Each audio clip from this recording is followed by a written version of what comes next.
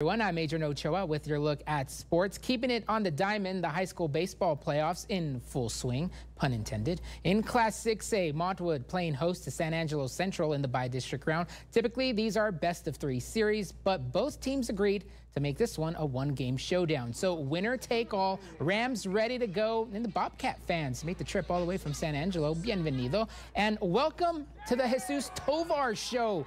Big-time hit over to right.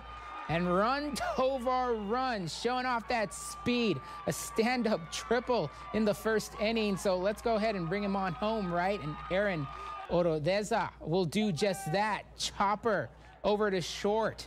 And that's good for an RBI single. Montwood on the board, 1-0 in the first, and they would score 10 more runs after that. The Rams are bi-district champs. They take down the Bobcats 11-4, the final.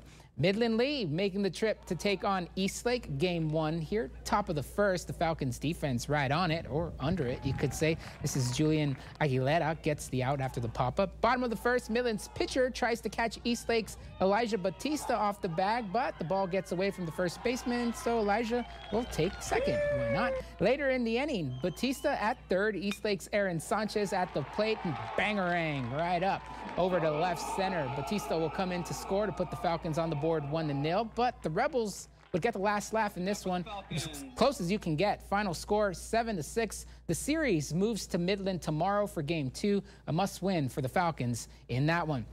Americas was on the road for Game 1 against the Friendship Tigers. Trailblazers will try to bounce back tomorrow after losing this one by a final score of 11-7. In Class 5A, Game 2 between Andres and Del Valle, the Conquistadores in a must-win situation against the Eagles, and Del Valle's Gomez is going to help out with that effort. Skyrocket in flight, and it drops over in right. Everyone gets the green light, a 2-run triple for Del Valle. That made it 5-0 Conquistadores, and they force a Game 3 tomorrow against the Eagles. They win it in a shutout, 10-0. This one between La Bowie and El Dorado, Game 1. In this one, Aztecs, the home team, and El Dorado's Facio Angel at the plate while we wait for the pitch here. And he's going to drive in a runner who was over at third. That hit over to right. El Dorado gets the first win in this series. Final score in this one, 13-3. Game 2 tomorrow morning at Bowie. Well, we have some teams in 5A who are now bi-district champs, and we'll be moving on to the area round. First, Hanks gets the dub over Burgess tonight, 6-1. They sweep the Mustangs in this series. And the same goes for the Canutillo Eagles. No problemo at all against Irvin today, 16-0. The final in Game 2. Eagles moving on. In 4A, Riverside falls to Monahans in Game 1, 4-2, and Fabens just had a tough time against Seminole, 16-5.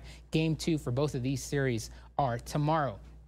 Area round of the softball playoffs began today. 5 teams from El Paso still left in the hunt. In Class 6A, Americas took Game 1 against Timber Creek, 11-5. One more win, and they're moving on to the regional quarters. In Class 5A, El Dorado gets blanked by Wiley, 11-0. A must-win for the Aztecs tomorrow. Staying in Class 5A, Jefferson falls to Lubbock Monterey in Game 1, 18-3. And Chapin on the losing end as well against Abilene Cooper, 15-5. But let's end it on a positive note here as the Hanks Knights took care of business in Game 1 against Lubbock Coronado. The Knights winning it with a 3-run walk-off in the bottom of the 7th, 12-9 the final. Game 2 for all of these games are tomorrow. Well, let's go ahead and wrap things up with some track and field news. The Chapin relay team competing for the first time at the state competition in Austin this weekend. This is in Class 5A.